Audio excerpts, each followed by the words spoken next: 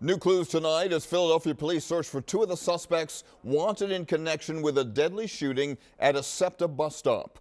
These new images come as the manhunt intensifies. The gunfire erupted back on March 4th on the 6200 block of Ogons Avenue and killed a student from Imhotep Charter.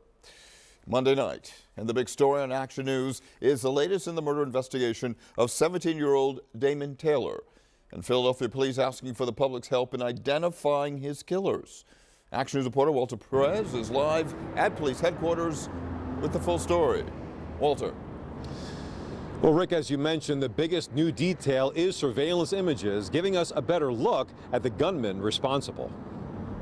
Philadelphia police want you to take a good look at these surveillance images. Investigators say these are the two people involved in that horrific shooting that took the life of 17-year-old Damon Taylor back on March 4th. Authorities say several people, including Taylor, were boarding a SEPTA bus at Broad and Godfrey when the suspects opened fire. Taylor was killed. 4 others were wounded. In these images, you can see one of the gunmen wearing a hooded sweatshirt that says emotional on the front with this message on the back. Police Commissioner Kevin Bethel tells Action News he's optimistic these images will help investigators find the people responsible. We're not going to stop in our work. We're going to continue to work hard to bring people to justice who engage in this type of behavior. Investigators are also still working to see if this case might be linked to another shooting 2 days later, also involving a SEPTA bus stop, during which 8 Northeast High School students were shot in the Burr-Holmes section of the city. Commissioner Bethel says what's most alarming is the number of young people involved in these cases. Watching the number of kids that were shot around the school,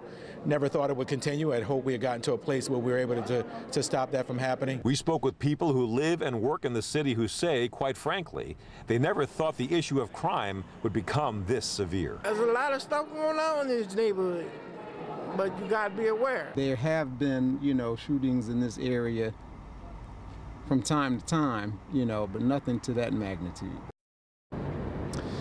Now, along with the 2 people in those images, police are also looking for a 17-year-old linked to that other shooting that I mentioned on March 6th. Anyone with further information about either of these cases is asked to contact police. Reporting live from police headquarters, Walter Perez, Channel 6, Action News. Rick?